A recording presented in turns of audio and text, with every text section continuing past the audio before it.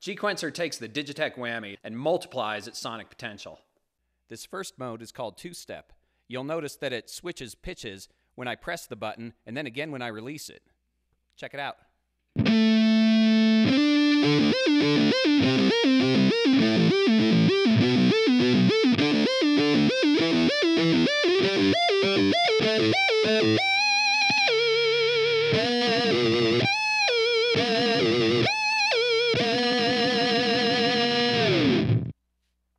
This next mode's called tap tempo, and with it you can hear a looping sequence of shifted pitches.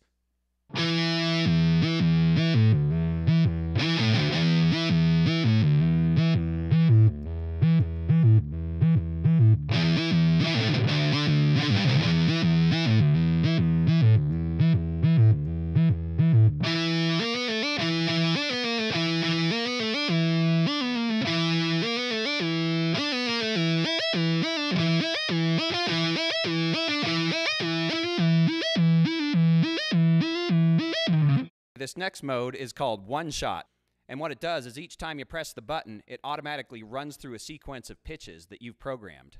It also lets you stack them up, so you can press the button a couple times to have it run through multiple times.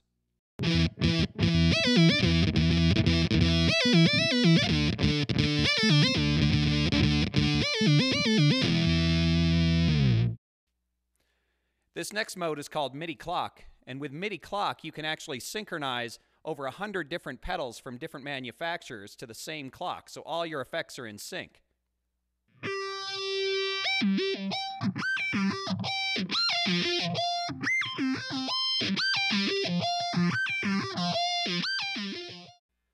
You can also play whole riffs just by holding down a single note. On this one you're going to hear the phaser synchronized with G-Quencer because it's using our control sync pedal.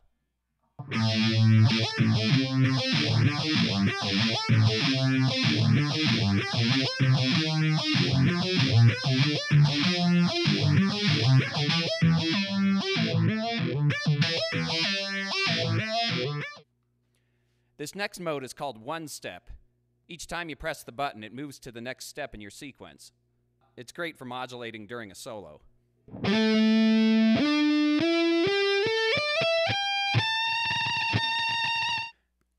This next mode is called different settings. It lets you select the different whammy settings you want in any order you want.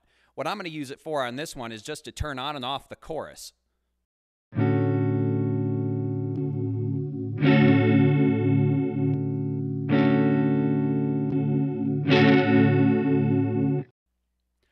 Another way to enjoy G-Quencer is using MIDI control changes, things like expression controllers or modulation wheels on keyboards, or even a chaos pad.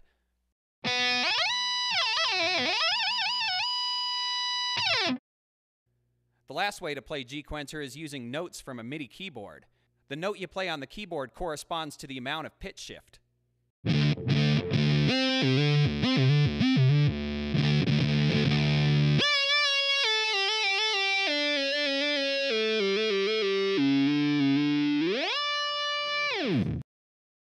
So that's what G-Quencer can do. It can take your stock whammy and transform it 8 different ways.